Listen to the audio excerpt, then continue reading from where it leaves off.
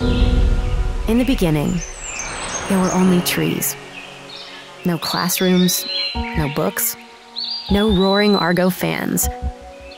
Just a pine forest and a vision for what could be. That's how we went from breaking ground to groundbreaking research.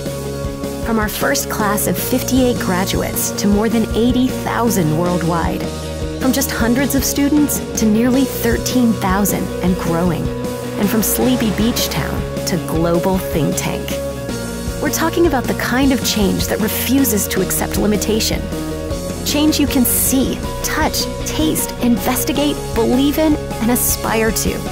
Change that's the beating heart of a community, the driving force for a region, and the surging waters of innovation and imagination. Ready to see change? Then look no further.